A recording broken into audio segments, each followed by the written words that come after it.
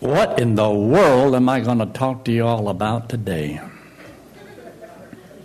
It ought to be in the Bible, though, shouldn't it? This is a Bible church. We believe the Bible. And I have a little booklet in there in my office that's called Sinners in the Hands of an Angry God.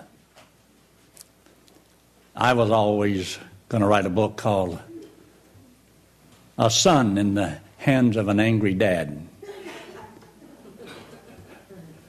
That'd be more fitting for me. But I read the book, and it was a great sermon that was preached for a couple hundred years by all kinds of people everywhere because of a man who preached it. And when I read it, I thought it would have been great if it had just put the gospel in it. It told how wicked people are. And we are. I know we're not as wicked as we think we are, or maybe we are more wicked. I preached a sermon not long ago on my sin's better than your sin. It didn't go over too good. But do you know, I like the sermon also, Sinners in the Hands of a Loving God. You know, both of them are true. Sinners in the hands of an angry God. And the Bible says that God is angry with the wicked every day. But we don't always see what we do as that bad.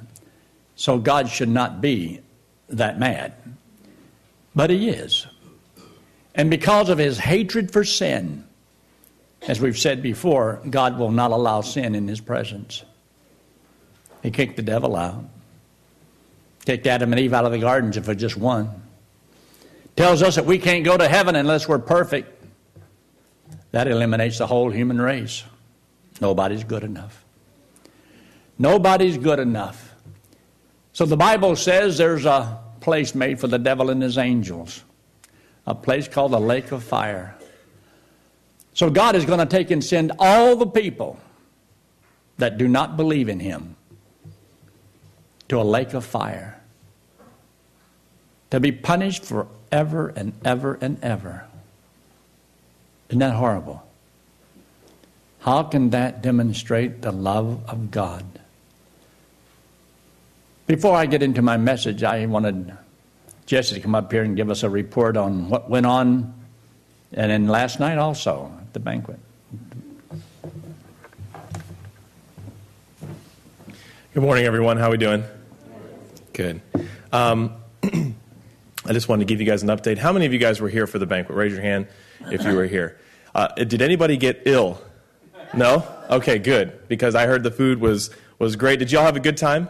Okay, I'm glad. I wanted to let you know that it was a huge success on two levels. But before I get into that, there are some people that I need to thank because their time and their hard work was really why this banquet went off so well. The Lord did so many things through them. And I want to thank Steve Pasternak, Ryan Pasternak, Tracy Martin, Jan Velasquez, Betty Arnold, Joyce Thompson, Betty Dowdy, Jonathan Adkins, Tyler Hamby, Lucia Velasquez, Nancy Polson, Justin Fields, Joshua Ross, my wife Kyla Martinez, Peter Amato, and Louis Hernandez. I want a big round of applause for those guys. They did an awesome job. Each one of them did something different that was very important for us to get things done. If I forgot your name, I'm so sorry. I am a fallen sinner. I did want to let you know the two places this event was so successful in was, number one, I feel 100% that all 20 of those teens there now feel they have a part in Ranch. And we haven't gotten that yet. I got on the bus. Everything is I'm running around like a chicken with a head cut off, and I'm just trying to get things done, and the banquet's going, everything's going kind of smooth, and then it's over, and we're all done, and everybody gets on the bus, and we're cleaning up, and I get on the bus, and the first thing the kids do, they're like, woo, yeah, they're like all cheering and yelling and screaming. They were pumped up, and I realized, wow, these kids see this as their youth group now. They own this. They see, hey, this is ours. And when you get them to recognize that, now you get to see friends coming out. Hey, come to my youth group. Come see what we do. And we're going to be doing some renovations in the back building where we're going to expand a room and make a youth room. And a lot of things are coming down the pipeline. I want you guys to know your prayers are being answered. The last thing is, I feel eyes in the back of my head. We raised for camp $2,765 through this banquet. That is 15 scholarships. We had 11 donated. I've got 25 kids in the youth group, and we've got 26 scholarships. So just in one fundraiser, we're taking care of. So now we're trying to get Georgia. We're trying to get all the kids that are coming from Georgia. We're trying to get them on scholarships too. So please continue to pray for this. Things are happening here. Thank you so much. Wait a minute. What about last night? Oh, yes. Last night's Friday night soul winning, I had a report that there were about at least between 40 and 50 that trusted Christ. So along with the total from Friday night, that would be 180 in 2 weeks that were led to the Lord. And we know that the fair has some difficult things going on there with security and whatnot, but we were still able to get gospel out. That's why I love going to the fair, because they can't tell you no. You're just witnessing. That's it. You're not trying to push anything on anybody, and it was awesome. I saw kids grow. We see kids that are just going out there and being proactive with giving the gospel. So pray for the youth group, because that's what's going to be coming up next. Thank you so much.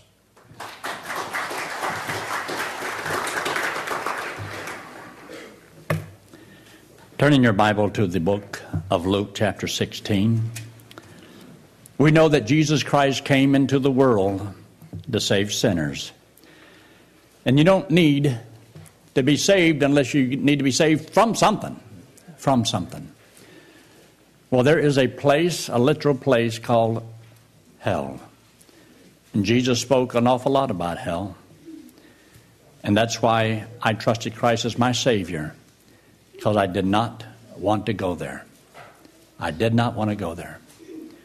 And so when my father-in-law explained that to me, and I realized for the first time in my life, I was 18 years old, I'm going there. That's where I'm going. I am on my way to hell. And it scared me. It bothered me. I stood at the front door of the house and I cried. I literally cried. I didn't go to church. I wasn't a religious kid.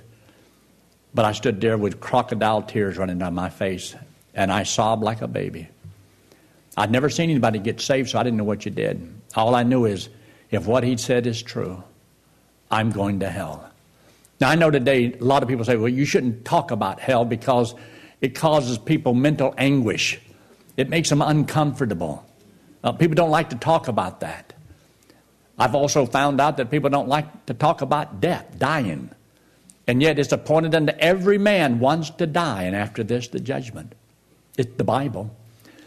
Because today, you got to be politically correct and not say anything that bothers people. We don't want to offend anyone. Well, Jesus probably offended more people than any single person that's ever come into this world. He told the truth. And I want to tell you the truth. If you have not trusted Christ as your Savior, if you haven't, and if you don't before you die, you will go there. You will go to hell. You will go to a literal fire-burning place for all eternity, and no, you will not get out. And a tear in your eye ain't going to change God's mind. How you live your life, going to church, paying your bills, and all these good deeds doesn't help at all. Has no value to it. Zero value. Listen to me. I want to tell you the truth. I don't want people to go to hell. That's the reason I serve the Lord, because I don't want people to go to hell. And life for me is running out.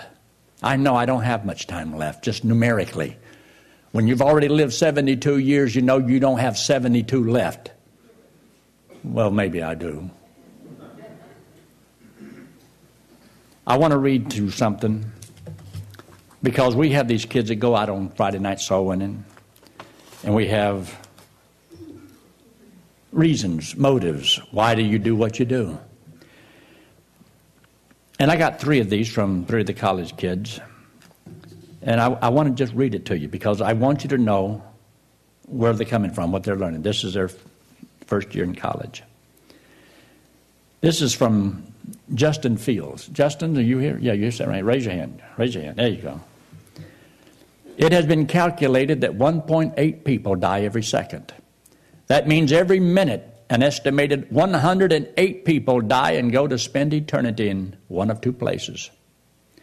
Either going to an eternally perfect and holy heaven or an eternal, dreadful fire-burning place known as hell.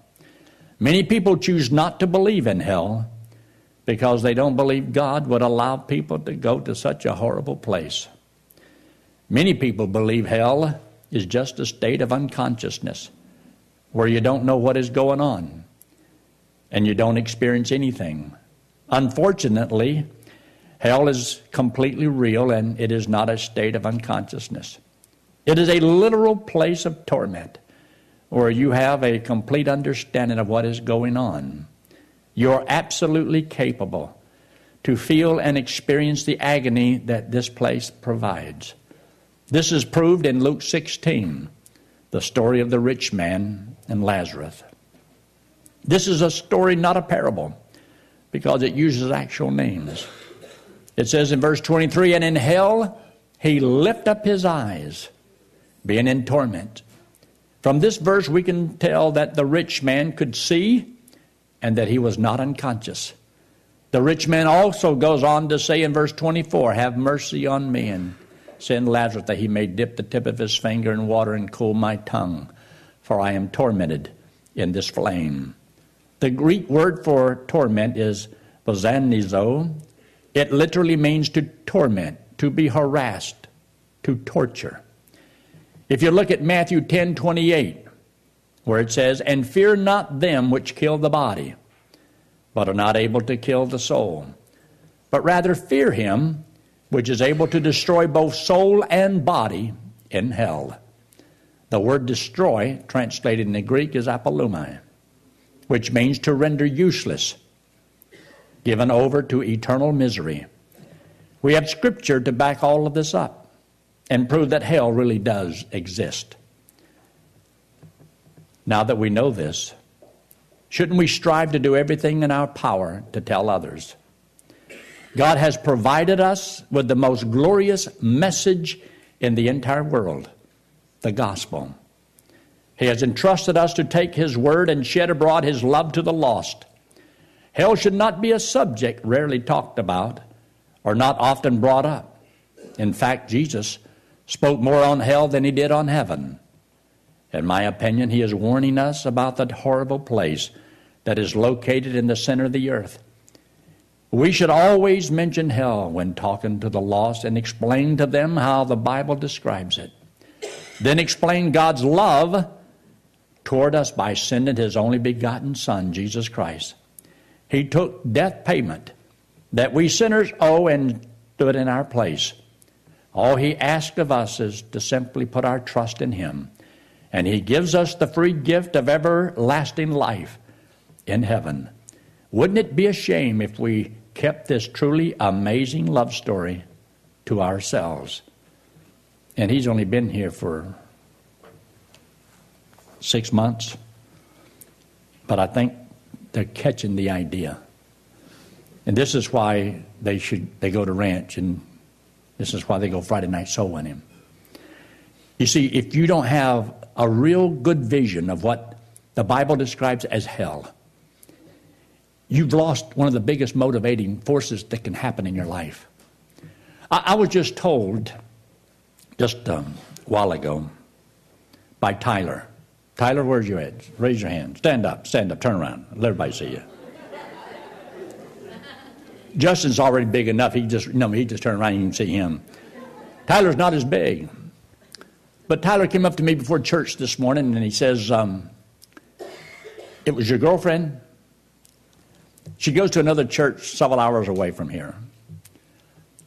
And he says, this big tall guy that's in his church, big fella, came up to her because evidently she must have said something about coming over to the banquet. Is that right?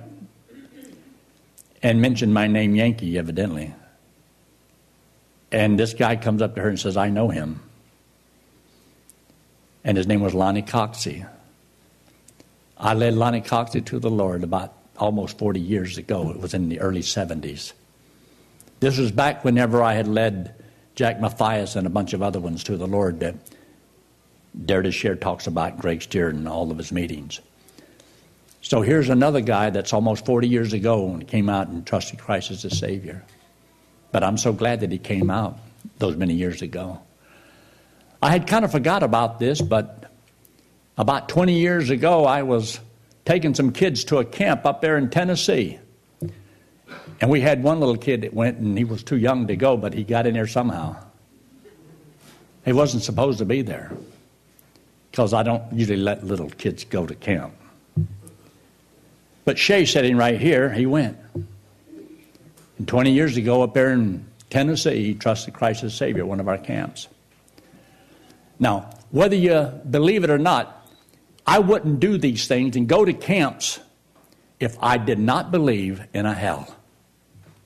Believing this motivates me, because I don't want people to go there. I'm glad they're going to heaven, but I don't want them to go to hell. And therefore, they can't go to heaven unless they can escape hell. And the only way to escape hell is through the only Savior there is, and that's Jesus Christ. I've said this before, that Jesus Christ, the Lord himself, he's more real to me than the clothes that I have on my back. But this subject of hell is just as real to me as Jesus Christ is to me. It's as real to me as heaven is to me. I believe it's real. And people don't make good soul winners that don't believe it, because then you just tell a message and that's your responsibility. But see, like Paul says, he says, I did not just give you the gospel, but I gave you my very soul. It's the way that I was among you. That when somebody knows that you really care, there'll be thousands of churches that'll be meeting this morning, and thousands of preachers be preaching from the pulpit, and multitudes of people will be listening. And most of the preachers will never tell those people about hell and never warn those people. But they'll make them feel good, and they'll sell them some little, feel-good religion, a health and wealth philosophy, a motivational, stirring sermon. And they'll go out those doors as lost as when they came in and never hear the truth that when you die, you're either going to heaven or hell. And the only way you can ever escape hell is by will you accept Christ. And him alone is your only hope of going to heaven. But I want to read this too, because these kids go soul winning on Friday nights. They went last night. They were together for camps. They come to school to listen and to learn. This is what Tyler wrote. For God so loved the world that he gave his only begotten Son, that whosoever believeth in him should not perish but have everlasting life. The verse John 3:16 tells us that there is two eternal destinies. There is heaven, and there is hell. There is one of the biggest reasons why I share the gospel with people. Over 150,000 people die per day. So many of them do not know where they are going when they die. The majority of them probably do not know the truth about what the Bible says about salvation. Only about 32% of the world's population would call themselves Christians. From my experience from witnessing, more than half of the people who call themselves Christians have no idea how to get to heaven. And that is a scary thought. Jesus himself spoke more about hell than he did on heaven. Hell is a real place. The Bible tells us that in the book of Luke chapter 16. It is a true story. It's not a parable. About two people, a rich man and a poor man named Lazarus. The two men both died, and Lazarus went to a place of comfort. The rich man went to a place of torment. In torment, the rich man still had his senses. He knew what was going on around him, and he was burning in a flame but not burning up. That rich man is still there today, right this second, in a tremendous amount of pain. Matthew chapter 25 talks about the unbelievers at the end of the tribulation period.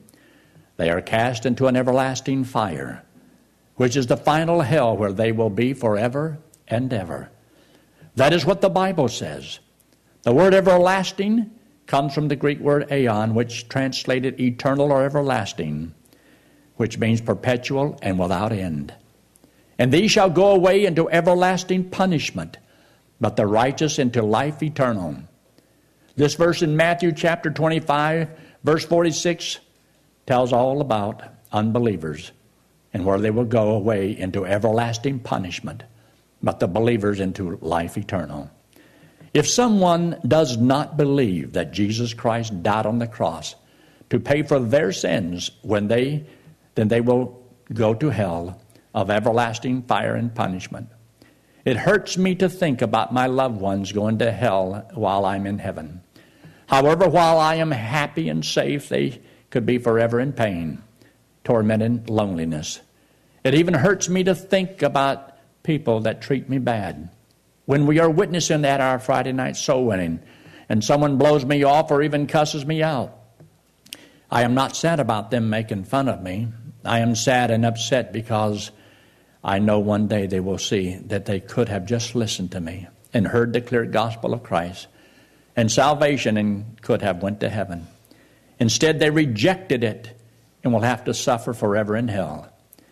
It honestly hurts me to think about that. They are going to have so much regret about that certain opportunity they had, and it will haunt them forever as they are burning. That motivates me a whole bunch to go and spread God's amazing gospel. If I have the chance to lead someone to the Lord, or how Jude says, pulling them out of the fire, I'm going to take that opportunity and give that gospel the best I know how. So even a poor attempt is better than no attempt at all. But you wonder why these kids go? Because of something they believe. Do you really believe? You really believe there's a hell? That's kind of redundant to say that, because why would you need someone to die on the cross and pay for your sins to keep you from going to a place that don't exist? But if this is real, and it does exist, you see why people need a Savior? This is serious business. Our church here, for you that are visiting with us, this is not a game. It's a serious business. We don't want people to spend an eternity separated from God. Not when they could know they have eternal life and know they're going to heaven when they die. Let me just ask this. Everyone in this room, if you know right now, positively, you know you're going to heaven when you die, I want you to raise your hand. Just raise your hand real quick. All right, put your hand down. So if you saw all these people raise their hand, it's not because they're good. It's because they're sinners that have been saved. They simply believe that when Christ died, He died for them, paid for their sins. And if He paid for their sins, so you don't have to pay for yours. I don't have to pay for my sins. I committed them, I should. But I don't have to pay for them. Why? Because someone did it for me. Someone paid for my sins. And so I accepted Christ as my Savior, and I pray that you will. Jesse Martinez, you've seen him up here and putting all the things together for the ranch and, the Sweetheart Banquet and Friday Night Soul Winning. He came up through this ministry. But he's the product of a lot of people, because a lot of people have put effort into their lives. And so it's not one person, it's a whole bunch of people that influences somebody. And so he's been here and he dedicated his life to the Lord. And I think we are very privileged to have a person of his caliber in this ministry. He has really proven himself to be tremendous. But you need to know how he thinks, what goes on in the mind. Why do you do what you do? Why do you care? Why do you sacrifice?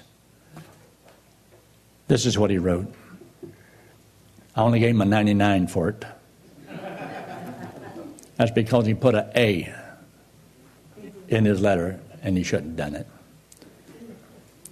And you and I know nobody's perfect.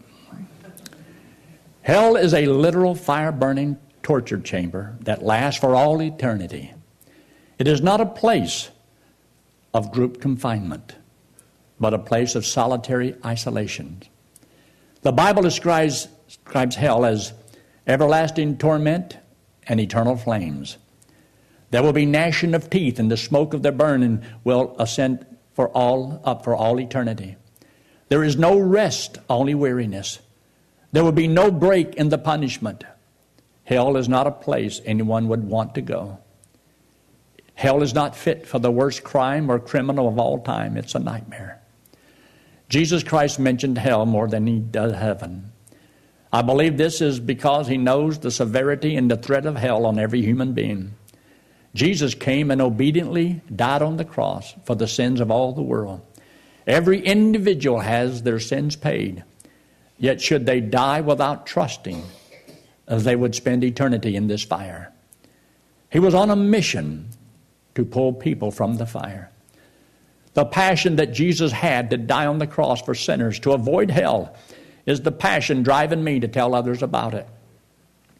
We see a clear and disturbing account of hell in Luke 16. The rich man's body was buried in the ground, but his soul lived on in hell. And in hell he lifted up his eyes, being in torment. Luke 16:23. The rich man was clearly in everlasting torment. He was able to move, perceive torment, and know where he was. Begging for a drop of cool water, he calls out to Abraham and Lazarus.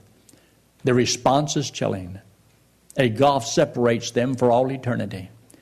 Even if they desire to assist him, they could not. He would burn and burn for all eternity. Think on this. He is still there to this very moment. Same amount of torture, same amount of regrets, same level of insanity, forever. The Greek word aeon is translated to eternity or everlasting, and also means perpetual and without end. We see the use of this word over 7 times to describe hell. Not even the cruelest of torture known today can measure up to the infinite torture in hell. Then shall he say also to them on the left hand, Depart from me, ye cursed, into everlasting fire, prepared for the devil and his angels. Matthew 25:41. Hell was not even created with the intentions of lost souls, and the devil that deceived them was cast into the lake of fire and brimstone, where the beast and the false prophet are, and shall be tormented day and night forever and ever. Revelation chapter 20 and verse 10. When a person dies and they have not trusted Christ, they are destined to spend eternity in hell. It's irreversible, and it can be avoided. It pains me to think of the people who have turned me down when I have tried to share the gospel. They very might well stand before God and be asked why they didn't listen. At the time, they might have all the right answers, but it will be too late. God will look at them and their sin, then cast them into eternal separation forever. This is my motivation to preach the gospel, because people are headed toward everlasting life or everlasting punishment. Don't you think our college kids have come along pretty good? If they don't have a vision, they won't make it. They have to have not just a vision of heaven, but a vision of hell. Christ gives us that vision. You've already got your Bible open to Luke chapter 16, right? I told you to turn there a while ago. You are obedient, aren't you?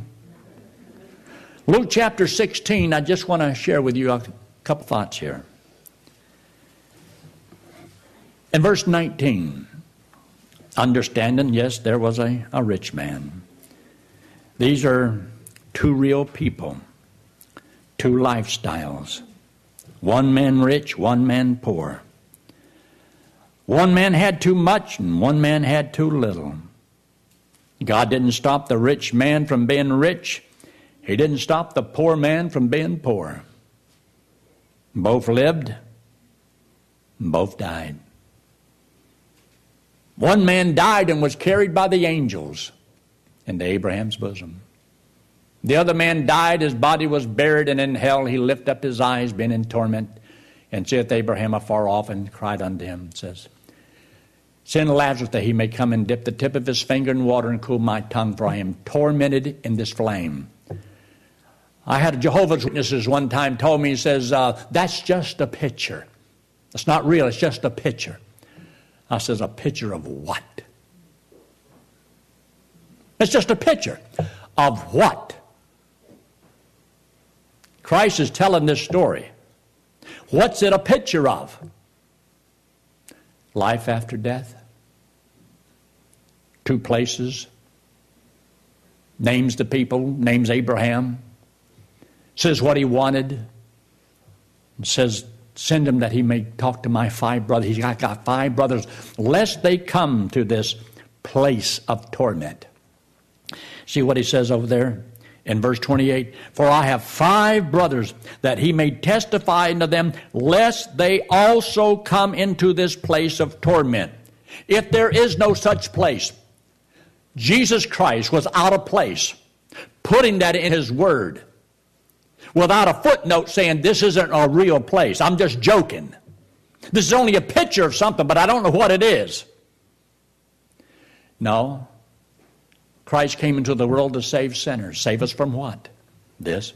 If it's just from annihilation, who cares? If you're annihilated, you're annihilated. You do that every night you go to sleep. You don't know you're around. You're out. You're gone.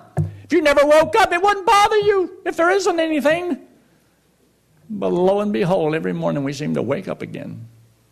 Sometimes we wake up and we don't want to wake up. Sometimes you have to get up and you don't want to get up. I told my body this morning, I said, body, get out of bed. He says, I will not. I said, you got to go. He said, I'm not going anywhere. So I have to sometimes force myself to do what I don't want to do. But you see, he talked about it. Looked in Matthew chapter 25 very quickly. Matthew in chapter 25.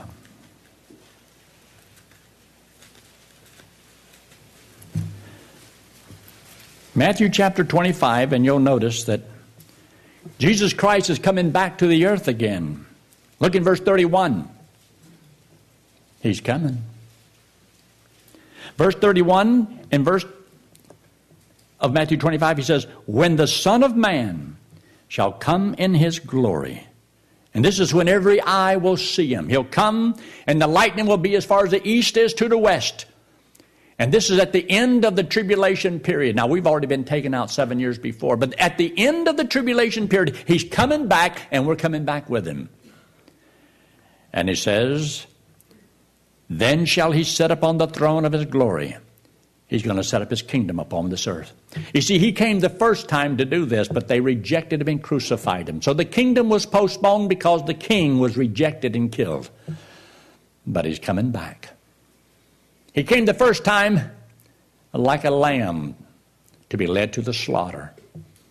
The next time he's coming back as the Lion of the tribe of Judah. And he's going to rule with a rod of iron. You've never seen a man until you meet Jesus Christ. He's a man's man. There is no man like Jesus Christ. No man's ever lived like this man or spoke like this man. This man was the Son of God.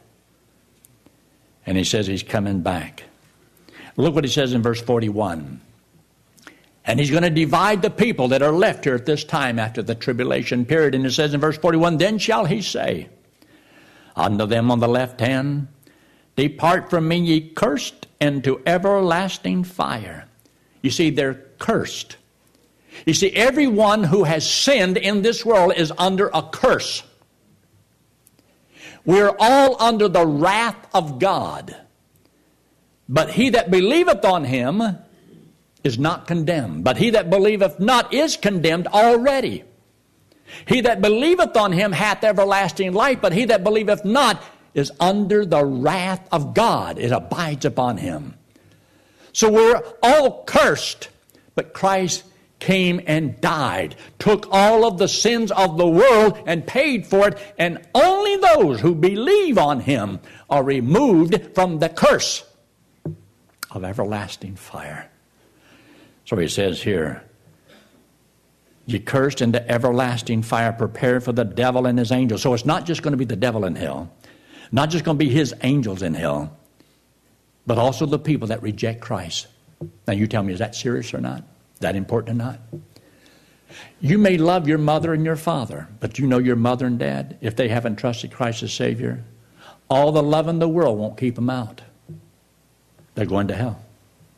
Your brothers and sisters, if they haven't trusted Christ as Savior, they're lost. I'm not talking about do they go to church. I'm not talking about if they're religious. Have they trusted Christ as their Savior? Well, they go to church all the time. That has nothing to do with anything. No man goes to heaven because he goes to church. You don't have to go to this church to go to heaven. You don't have to be water baptized to go to heaven. You don't have to give money to go to heaven. You don't have to change your life to go to heaven. You don't have to stop anything, join anything, promise anything. Salvation is a gift. And all you have to do is receive it. Believe it. It's something that everybody can do, whether you're a little child or whether you're old, and everybody in between. All you have to do is believe it. And if you'll believe it, God will put that payment He made to your account. You go to heaven on what He did for you. Just a while ago, James sung that song, Paid in Full. Jesus is the living proof of payment, that all the sins have been paid. He came back from the dead, and the scars in His hand simply says, paid in full. You see, I have a payment for my sins. Christ was my payment. He died for me in my place. That's why I can't go to hell today or tomorrow. I can never go to hell. Because, you see, I have a receipt for my sins. I've already paid for mine. I did it in Christ. Because, see, He did it for me. And I'm going to heaven because of what Christ did for me. So even while you're sitting here right now, you don't have to join anything, stop anything. You don't have to stand up or come forward, sign a card. All you have to do is in your own mind, that makes sense to me. I'm going to trust Christ as my Savior. I believe He did it for me too. Because He did it for the world, but only those who believe does God give them eternal life. He says, for God so loved the world that He gave His only begotten Son, that whosoever, anybody in the world, believeth in Him. You can do this. You can handle that. That's something you can do. Now, if He asks you to stand on your head and spit wooden nickels, you may have a problem. If He asks you to live a perfect life, you got a problem. But He only asks you, would you believe that I did it for you? And I'll put it this way to you, which I like doing. Did you know that Jesus loved you so much that He would rather die than live without you? Think about that. He loves you so much, He'd rather die than live without you. You are that precious to Him. You see, if you reject Christ, you are rejecting His love. That's God's way of showing you how much He loved you. God's love was manifested, that you and I would understand that Christ died for us while we were yet sinners. While we were yet sinners. Look what He says here in verse 46. Look in verse 46. And these shall go away into everlasting punishment, but the righteous into life eternal. See, there's two groups of people. There's only two groups of people in this whole world. The saints and the ain'ts. The haves and the have-nots. Those that believe and those that don't believe. There's only two kinds of people. A lot of times I talk to people and they'll say, well, I'm Catholic or I'm Baptist or I'm a foot-washing Aborigine, but whatever they are. I say, there's only two kinds of people. The kind that's going to heaven, the kind that ain't. Which kind are you? Are you the kind that's going to heaven? I did a funeral yesterday. We're doing the memorial next Sunday. But if I was going to do your funeral, where do I tell people you went? Don't you think your loved ones ought to know? They would want to know that if you trusted Christ as your Savior, and you say, I know I'm going to heaven when I die, but you never tell anybody. You never tell anybody. You just keep it all inside. That's good for you, but it's torture for others who don't know and love you so much. After I trusted Christ as my Savior, I thought the whole world needs to hear this. I thought they just couldn't wait till I got to them. Well, not exactly. But little by little, I began to get some of my family saved. I wanted my family, I didn't care about so much the world, I just wanted to get my family saved. And they, little by little, they come to know the Lord. And I'm so glad. I'm so glad. 2 places, heaven, hell. Let's pray, shall we? Look up here just a second. Let me just show you this right quick. After all of that, how could I dare forget this? I want you to watch me real close. At no time will this hand ever leave my wrist. I want you to watch it real close. This is you and me. This is sin. We all have sin upon us. God says that He loves us. I done told you that. He loves you. But because of sin, God has to punish you because of the sin. Because you did it. I did it. We deserve to go to hell, to be separated from God, because we don't deserve to go to heaven. You have to be perfect to deserve to go to heaven. Nobody deserves it. So nobody can earn their way to heaven. But God still loves us. But He says He wants us to go to heaven, but we'd have to be perfect, no sin, and nobody is. We're all in the same boat. We're all sinners. And the Bible says you cannot save yourself. And many people think they save themselves by trying to get rid of their sin, you know. You can't get rid of it. It's on the inside of you. Well, you got to turn over a new leaf. Well, you can turn it any way you want to. Sin's on the inside of you. You have a root problem. The fruit is just revealing the root problem. We're all sinners. This hand represents Jesus Christ. He's the Lord, God in the flesh. You've heard this. He came into the world. Why? Because He loves us. He hates our sin because our sin separates us from God. We can't go to be with the Lord because of sin. So what did Christ do? He took all of the sin of all the world, paid for it on the cross, came back from the dead. You've heard that. Well, if He came back from the dead, what does that do for me? He said, if I believe He did it for me, He put the payment He made to my account, I go to heaven on what Christ did. And yet there's people trying to earn their way to heaven by all those good deeds they do, and they reject this as though it has no value to it at all. Your good deeds can't even help you get to heaven. I'm going to heaven because Christ paid for my sins in full. And I believe He did it for me, and He gives me eternal life. I go to heaven on what Christ did. Isn't that good news?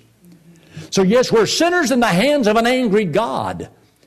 But if you trust Christ as your Savior, you're saints in the hands of a loving God. Let's pray, shall we? Every head bowed and every eye closed, no one looking around. If you're here this morning and you've never trusted Christ as your Savior, would you trust Him right now? In the quietness of this moment, just talk to the Lord. Say, Lord, I don't understand it all. My friend, you may have a lot of questions, a lot of doubts. I'm not trying to get you to change your church. I'm not trying to get you to join anything, give anything. I'm just saying, right where you are, would you accept Christ as your Savior? Would you trust Him to take you to heaven when you die? He said if you would trust Him, He would save you, give you eternal life. And you can know that you have eternal life. Know that you're going to heaven when you die. It's the best news in all the world. No tricks to it, no gimmicks.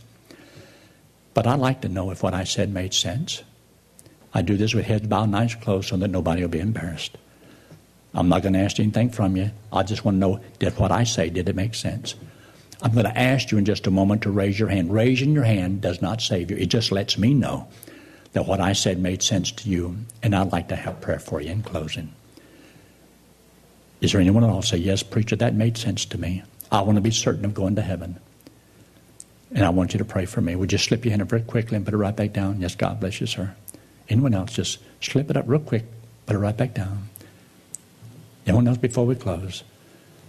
I'm not going to embarrass you, not going to point you out, not going to ask you to do anything else, not going to pin you against the wall or anything like that. I just want to know what I said made sense. You said, yes, preacher, that made sense, and I will. God bless you, ma'am. Anyone else? So wait just a second. This is so important. Yes, God bless you, sir. Anyone else? I know you're thinking. I know you're thinking. I want you to have eternal life. I want you to go to heaven. It's the most important. That's why Christ came. It's His way of showing you how much He loves you, to save you from a place called hell. Anyone else before we close?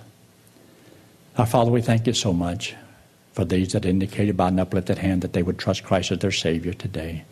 By doing so, you guarantee them eternal life. So when they get up to leave, they can say, I'm going to heaven. Because today I trusted Christ as my Savior. He paid for all of my sins. I don't have any sins to pay for.